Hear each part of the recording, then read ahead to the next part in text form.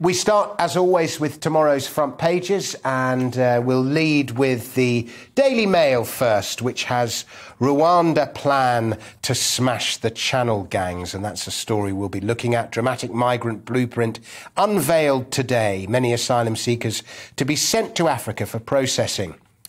On to the Daily Telegraph, which has the same story, Channel migrants to be sent to Rwanda. And it also has Minister quits over PM's credibility to lead. That's the Justice Minister. We'll be looking at that story. And also we'll be looking at this story, graduates facing a £3,000 stealth raid on incomes. On to the Independent. Partygate blow to PM as Minister quits, and cruel deal to send UK asylum seekers to Africa.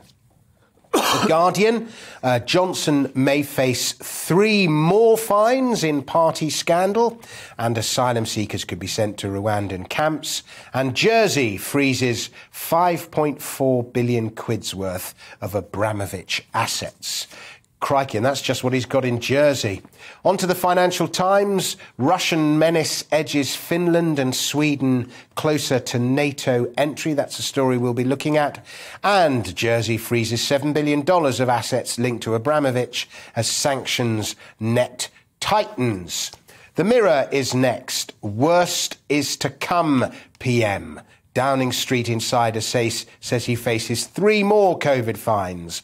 Bang to rights claim as the pressure grows on him to quit. I wonder if it's all this pressure that's led him to make the Rwandan announcement. Anyway, call me a cynic. On to the Express. PM bold plan to send boat migrants to Rwanda. And finally, we have the Star. Great Scott. Space eggheads admit that time travel is possible.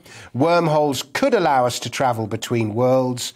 In theory, we could go back in time and get a new PM. Ha! And those are the headlines.